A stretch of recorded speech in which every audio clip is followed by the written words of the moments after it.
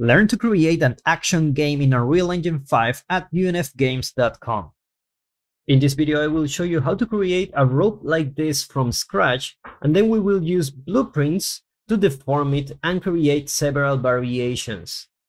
So the first thing we need to do is to create a rope mesh, and it's gonna be very easy. Just go to select mode, go to modeling, and here we will select a cylinder. Okay, by default, it comes using these values. Okay, so if I click here, you will have a preview of how the mesh looks like. That's a little bit too big for me. So what I will do is like put a radius of 6, something like that. And it's a little bit too tall, so I'm gonna put it something like 80.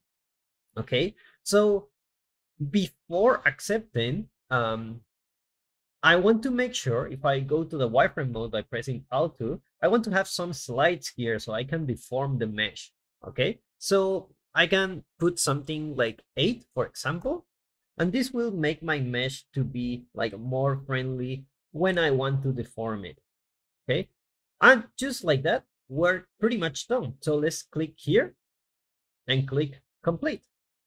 Okay, so now that we have this, what we can do is to delete the parts that we're not gonna see. So we're going here to the poly edit, and we're gonna click here, and then gonna click here, and I'm gonna delete them because I'm not really gonna see them. Okay, just click delete, accept, and that's it. Now there are a couple of things that I need to do before. If I double click here on the static mesh, I will have collisions. How do I know? I can just go to show complex collision, and I will have everything of this will be a collision, and I don't want that. Okay, so I will go here to complex, go here, project default, and there you go. And now I can put something like a box collision if I want. Okay, there you go, much simpler collision. Now, what we need to do is to add a texture here. So I'm going to my bridge here, and I want to look for a rope here. And I'm going here to my surface. And here you can see you have a bunch of options. I already download this one, so I will click add. And I download the medium quality because I really don't need much resolution for this. At least for this example, you can download the highest quality if you want, or the high quality. The medium quality should be good at that, more than enough. So let's just click add. And there you will have my textures here. Okay, well, let's have a look how it looks like. I can go here, put it here, and there you go. Now we have our rope, and it's working great. Now it looks a little bit flat. Okay, so what we can do is to actually displace the geometry using the height map. To be honest, this can work for me because if I check from distance and I press G to check the game, I really won't see any difference. But if you really want to go into detail, then let's just add this just in case you want to have more detail. We can go here and go to the displace options here. There you go, displace. And you will see that by default I have like a purling noise. Okay, so what I will do is to go here to texture 2D map. And then here on displacement, I will choose this one, my mask, and I will put it here.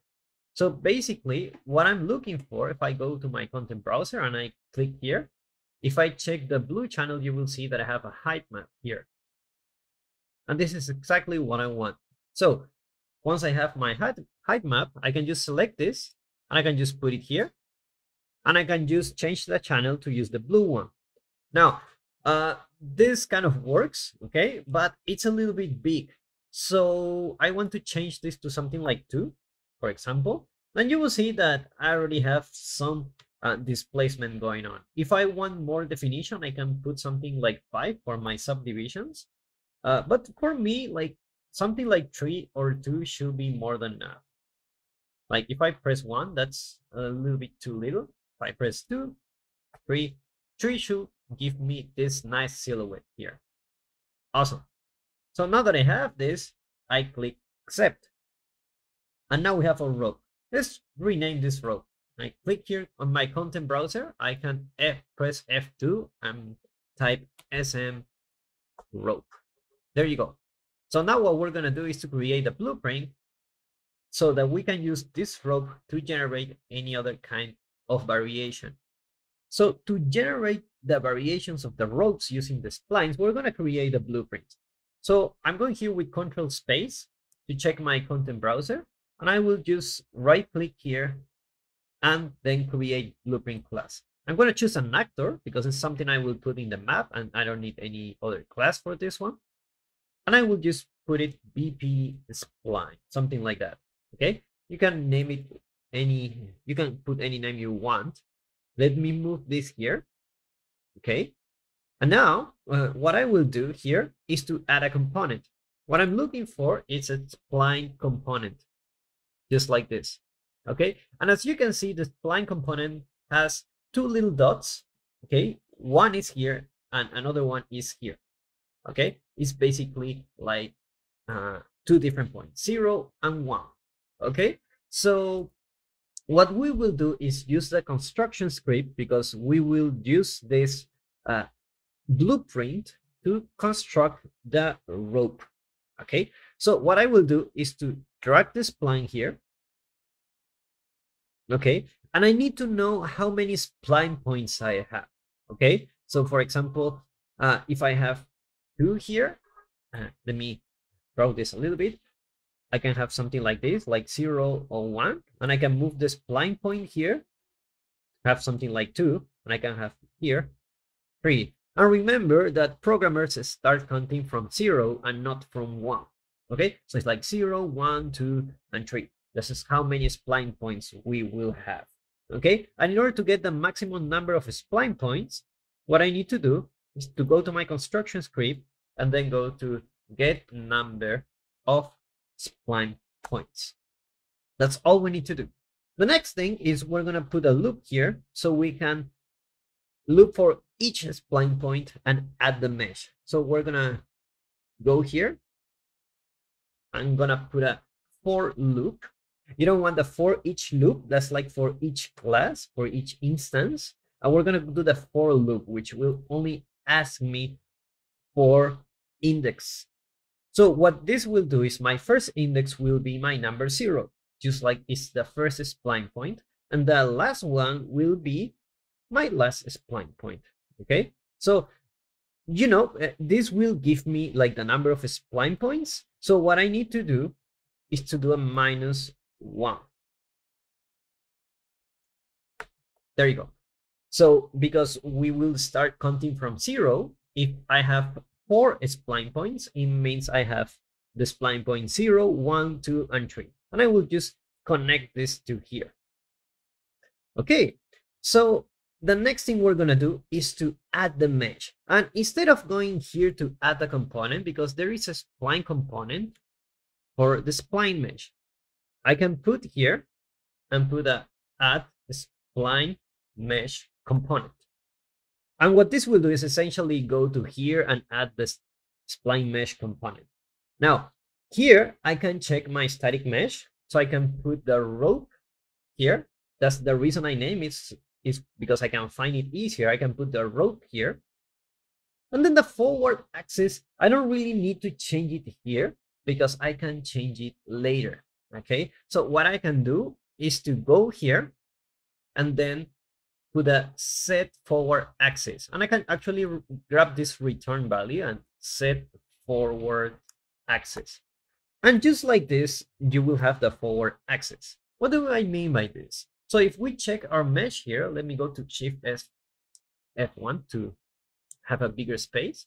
So the forward axis is this axis here. In our case, is the Z axis here that is going into this direction. Okay, so this means all my meshes will go like from this direction, and the next one I will duplicate and I will put something like this. This will be my second one, and this will be like my third one, and so on. So it will use the Z axis. If I put the X axis, which is what I had by default, it will do something like this every time you duplicate, and this is not something you want. So what you're gonna do here is go here and put the Z value here. Click Save, compile, and there you go. Now, the last part is that you need to set the start and the end points. Because a spline mesh component is a mesh that can be deformed. So it needs like from 0 to 1 to select which parts of the meshes you're gonna extend. Okay, so what I will do here is to put the set start and end. There you go. So the target will be the self, which means this is the actor, and we need the start position and an end position. So I'm gonna grab my spline point again, and I'm gonna put like get location at this spline point.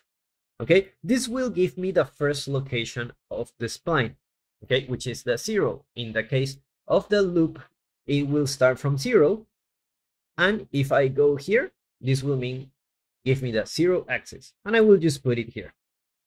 I can also go here and get the tangent, get tangent spline point, and just like this, you will go here and drag this here to the tangent. Okay, click save. Now we just need the end position. Okay, so how do we get the end position? Well, if you check the splines here, let me delete this tree. So in this case, we're starting from 0 here, and then we're going here, and this is 1. Okay, and then we're going here, and this is 2. So we already get this position. So to get the next one, we just only need to add 1 to get the next one. And if I want to go from the next loop from the 1 to 2, I just need to add 1 to get this position. Okay, so we already get the start position and the end position just like this. So what I will do is to just go here, Control C and Control V. And now what I can do is to drag the spline here to get the positions based on this spline component. And then what I will do is to grab the index here. Remember, this is not always 0. It just starts with 0. And then the next one will be plus here. And then I can just put 1 here, and I can drag this one here. There you go. Now I can just put the end position here and the end tangent here. Click compile. And with this, you should be good to go. Now, the target should be this one, okay? This one will be the start and end position of this mesh. Remember, this spline mesh component means that it will deform the mesh, okay? So let's try it out. We can go here to our blueprint spline. Let's save everything. Let's put it here. And as you can see, we already have this spline here. However, we don't see the material, and the reason is that default mesh we're using doesn't have the material. We only apply it inside the world. So what we can do is to go here and put the rope here. Put the rope. There you go. Now you have your rope here. And now you can see we have our spline point. If you don't see the spline points, maybe you'll see something like this. It's because you are in game mode, okay, this game view. If you press G by accident, you will see it like this. It's like, oh, where is my spline points? Just press G and you will be able to see it. Or you can either click here to set the game view to off. And now what I can do is to drag one of the splines. And as you can see, the endpoint will be deformed. And let me remove the snapping for now. And also this one. Okay, so now I can deform my mesh. And if I want new points, I can just Alt and click, and I can go to different axes. I can rotate a little bit. Okay, I can do something like this. And this is a really nice way to basically create ropes for your game. You can basically have like a circle here. Remember, do not deform too much. Otherwise, you will need to add more spline points. Just by clicking Alt and click, you will be able to rotate the spline. And just like this, we have some ropes. Now let's play our game to check the size of the rope. This looks pretty nice. All right, so now we have our rope. So before we wrap it up, let's just try to have more control over our spline point. So what we can do, in case you have different angles for your meshes, we can change this forward axis here directly on the editor. So instead of just changing it here, let's say it's, oh no, my mesh is pointing in the X direction. Oh no, it's not this direction. Let's just change another one. Instead of changing the blueprint, we can just drag here to create a variable. And this is the forward axis. And we'll just click here with the eyelashes, and you will see that you have the open eye here. This means it's public variable. Okay. So what we can do now is we can click here on our blueprint, and you will see that I have my axis here that I can change. All right. So the last thing I want to add, in case you want collision, normally for this kind of meshes, you don't really want to put the collision, but in case you want it, you can go here to the spline mesh component and put the set collision enabled. And then you can just go here and then just put the collision enable. And this will use the collision you have in your static mesh. So now I can have some collision here. So for example, I can do something like this. So now if I play, you will see that I won't be able to walk, okay? Which is a little weird. So just in case, if you want to enable the collision, you can also put it here as a variable, promote to variable, and this will be like collision type. Then click compile, and then you will go here. And if you don't want the collision, sorry, let's just put this one public first, otherwise you won't see it. You can just go here and no collision, and then you will be able to pass through. And that's it. Now we have a little rope we can use in our games. So if you want to have this blueprint, I will put a link in the description where you can download this asset.